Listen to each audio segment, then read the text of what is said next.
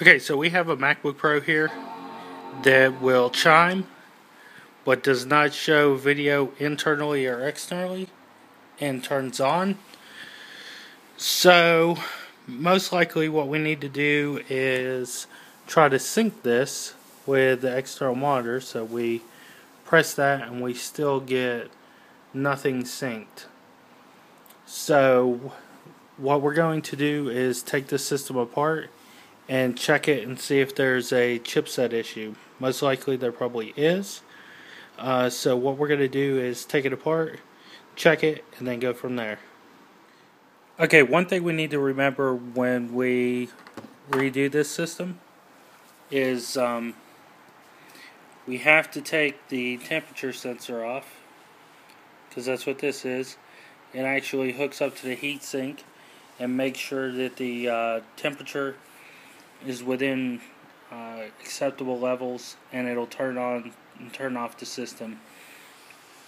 We also had to clean the old thermal compound off and get rid of the lint.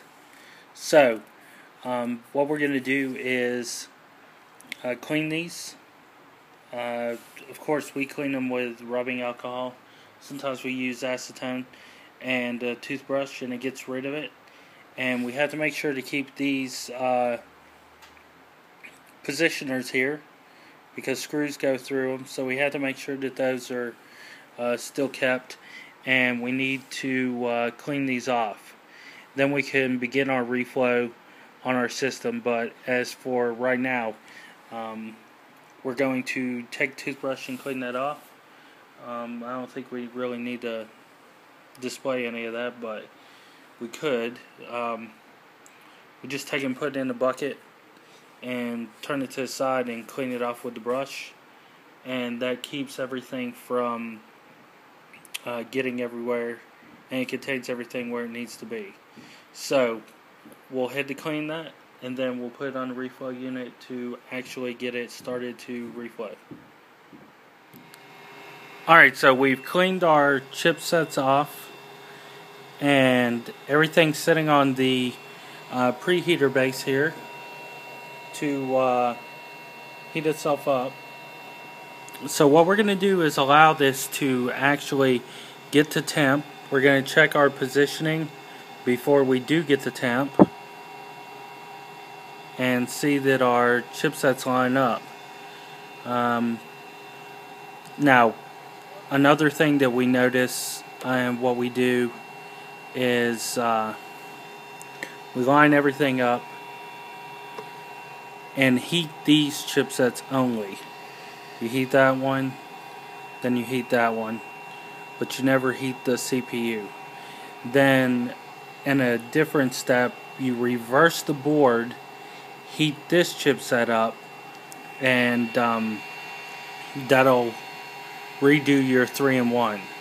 So you have heated here, and heated here, but you do not heat the CPU up. So what we're going to do is allow this to get to temp. We're going to position everything, which we have our position set, as we've denoted in other videos. The height and the positioning, and we just make sure that everything is done to spec the same way we always do. So we're going to let this get to our preheated temperature, and then we're going to turn our system on and reheat it.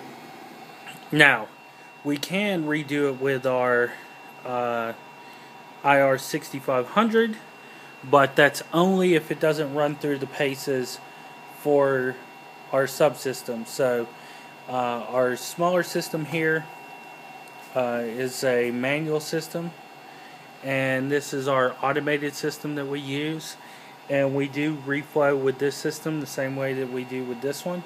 The only issue is setup and configuration and time is longer for this one than for this one. So for quicker processes and for easier processes, we just use this one, but you can reflow with both, and the profiles are still the same as the DB4 profile that we used before. So That DB4 profile that we denoted in a previous video is the same one that we use for pretty much every video with our, whether it's with our IR6500 or our T82 or 862++. It's the same thing as every one of them. Okay, so we put our MacBook together and we're going to push the power button and see what we get. So we have the light here and we have backlight here, and we see that the system's starting up. There's the scrolly, so let's see if it actually boots up.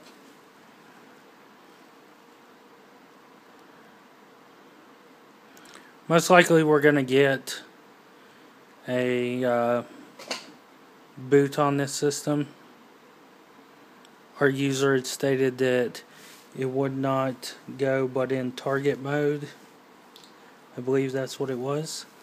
So we're going to see if we can get it to start and boot. Our experience with what we saw was you would turn it on and you wouldn't get anything. So we'll see if it'll actually boot a system. And the blue screen's a pretty good sign that it is going to boot.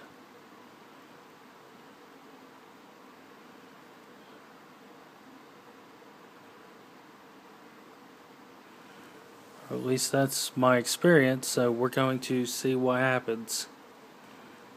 We have a cursor there so that we know we have some kind of abstract there. So let's see if it'll actually go in.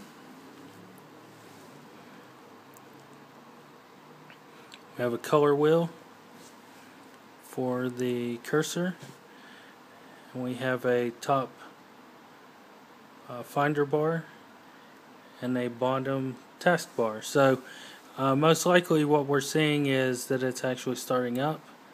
We're seeing that it's finding network, so we know that the wireless works, and it looks like we have the files booting in. So most likely everything looks like it's working perfectly fine.